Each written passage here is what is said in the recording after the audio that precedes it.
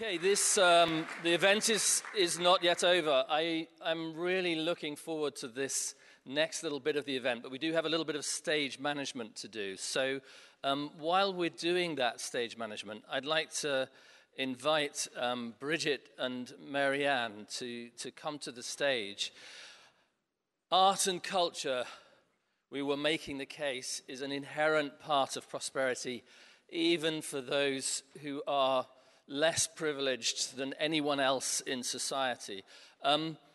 Streetwise Opera was set up as an organization to give voice to homeless people, to work with people who had actually suffered that most horrendous indignity of not even having the security of a home. Bridget, tell us a little bit about what you hoped to achieve with Streetwise. Thank you. I'll give a very brief history of how Streetwise was founded, if that's okay. It was actually set up by Matt Peacock, who is now our artistic director, in around about the year 2000, who had the unusual dual career of being an opera critic and a support worker in a night shelter at the Passage, which is a day centre and night shelter just down the road near Victoria Station. And at that time, a politician was quoted as saying that the homeless are the people you step over on your way out of the Opera House. And this ignited a bit of a debate in the shelter and about what homeless people need and how they're seen, and how actually what they need isn't just practical stuff, and how the public view them matters. And the residents turned to Matt as the opera expert and said, what if we were in the opera? So he put on a project, which is a production of The Little Prince in the Limbury studio at the Royal Opera House. And it was phenomenally successful. Lots of people came. The participants all got a huge amount out of it. And Matt thought, great. And then they all said, well, what's next? So Matt thought, well, maybe I'm onto something. It became a charity, Streetwise Opera, which was founded in 2002. We're now working in 5 cities across England with weekly singing and acting workshops and other activities for people who've experienced homelessness and other members of the community. And we also put on productions involving our performers alongside professionals. We recently staged a production of The Passion in Manchester with the choir The 16, which was broadcast on BBC 4. And we also work increasingly internationally with arts and homelessness initiatives around the world. And really what we're trying to do with our work is both increase well-being, which has been talked about a lot today, and social inclusion for the people who take part, and also to create work that's of real artistic quality. And we very much believe that the work we make is of value and of meaning because of all the people who take part in it, not despite them. And, I mean, at one level, you think, take homeless people, put them together with opera, it's completely mad. But what has been your experience of that in practice? Completely extraordinary. And yes, it's not an obvious thing to do. I very much enjoyed the quote from Satish about realism, because we're certainly not realists at Streetwise Opera, not in the staff team, and our performers I don't think really are either. And every day we think of impossible things to do and extraordinary things to do, and together we make them happen. And I think the fact that it's not an obvious thing to do, that opera is seen as very an elitist art form, is almost the secret of the success of the company, because actually for the performers who take part, and Marianne can say more about this, but I think often opera's daunting. A lot of people haven't done it before, so actually everyone's on a level playing field. And when they're given the opportunities to do it and the high expectations, actually they rise to meet them and they think, what else can I do? And for the public, it shows actually the potential and achievements of people who've experienced homelessness and others, rather than their needs and problems. Fantastic. Thank you, Bridget. Let me come to you, Marianne. You're one of the performers in Streetwise. I have a temptation to kind of ask you, from a purely human perspective, what you make of what you've heard here today. Well, it's extraordinary, isn't it? I mean, first of all, how privileged we are to be able to be gathered here, and especially for myself to have this conversation with you, because I looked up prosperity on Google, on the etymology, and it said to be in a state of prosperousness. And then I thought, I feel very prosperous right now to be talking with all of you, but then when I go home and meet all my problems and the car won't start and I don't have money for something, I don't feel prosperous. So it's very much a state of being for me. But I've forgotten your question, probably I'm meandering, but what's happened with Streetwise is that it makes me think of that book by, is it Jonathan Bark, A Bridge Across Forever, and Jonathan Livingston Seagull. And it makes, Streetwise for me, my personal experience, is that it's created that bridge across forever because I didn't know I had a vision. And that's the thing about what I felt about my state of prosperity when I lost all vision, even though I never really had it, is that you can't imagine what it can be like to be prosperous. Here, I'll give you £1 million. It's like, oh, what am I going to do with it? It can be quite frightening. If you don't know what it is, it's terrifying. And then I overheard somebody say, can you imagine a world without money? Oh, that's really terrifying. What would we do? I mean, I'd count credits, but then it's still money, isn't it? And so it's this bridge to a vision of something. And people who don't have it, they don't have the vision. And Streetwise helps you have that vision. It shows you, here, take this step, open your mouth, make this note, now try it a bit higher or lower, and it becomes real. The vision becomes real. So much so that I can get really bolshy with all you lot now if I wanted to and say all kinds of things because Tim here's got the microphone. But I mean, to be honest, it's not just the microphone. What you're describing is actually the practice of being engaged with these wonderful people who we're about to see. Please do come in. And creating something, in the words of Satish. One voice. The thing is, collectively, we are strong. When you hear us individually, you can see, you know, my friend said, don't give up the day job, you know. And I said, well, I'm not hoping to sing a solo at the Royal Opera House, but you can ask me. And but the thing is, collectively, we're strong.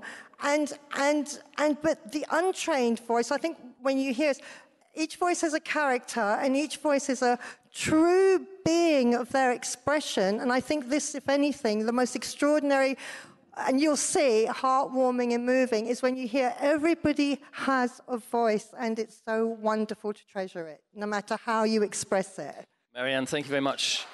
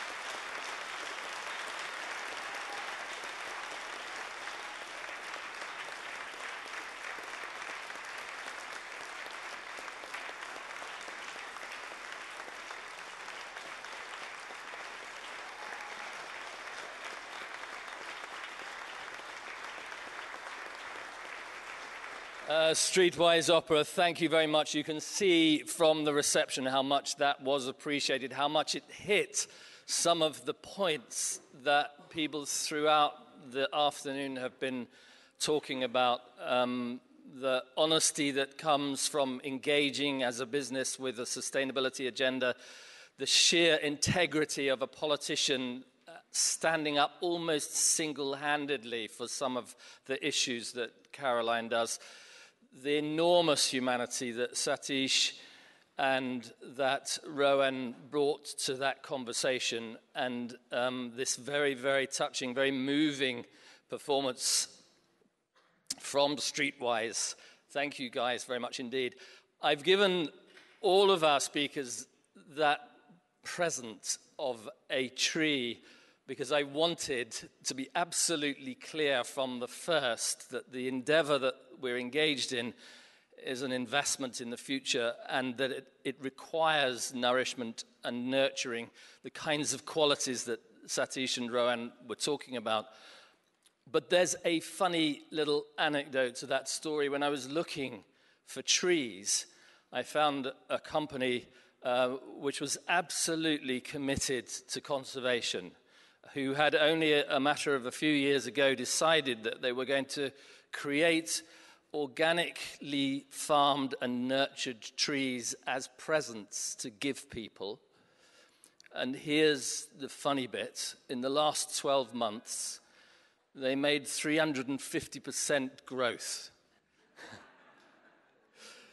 It is possible for some things to grow and to flourish in the kind of economy that we're talking about. An economy of care and craft and culture, an economy in which the economy is working in the service of people, a prosperity in which the future matters. Ladies and gentlemen, over the next few years, CUSP will want to engage with you on all of those questions and more.